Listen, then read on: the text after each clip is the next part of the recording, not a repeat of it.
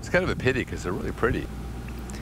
Torrey Pines are one of the things that make San Diego famous. But if you spend a lot of time in that area, you may have noticed the trees aren't doing very well. New at 5 o'clock, ABC 10 News reporter Jeff Lasky reveals why the trees are now under attack in two different ways. It's a gorgeous day for hiking at Torrey Pines, but the Torrey Pines themselves aren't as gorgeous as they used to be. You can't help but seeing like a lot of the trees are dying. Todd Marowitz is one of the many hikers noticing the pine needles starting to sag and in many cases going brown.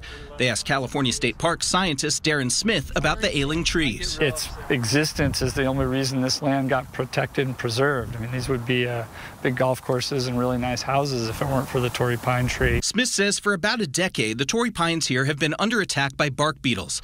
But now the trees are getting hit with something else, a fungal disease called pitch canker, likely carried from tree to tree by the beetles. Since arriving in the Torrey Pines Reserve 3 years ago, it's spread throughout the entire park. The name of the disease comes from what you can literally see with your own eyes. Canker is the actual sore. There's one on this branch of the Torrey pine right next to me. And pitch is the resin that the tree spits out, trying desperately to heal itself. The problem is that the beetles weaken the trees to the disease, and the disease may attract more beetles. And all that happens as climate change puts additional stress on the ecosystem. What we don't know is how the trees are going to respond. We don't know whether they're going to die, whether they're going to be sick, what proportion of the population is going to remain. Smith says as many as half of the 3,200 Torrey pines in the area are showing some signs of infection.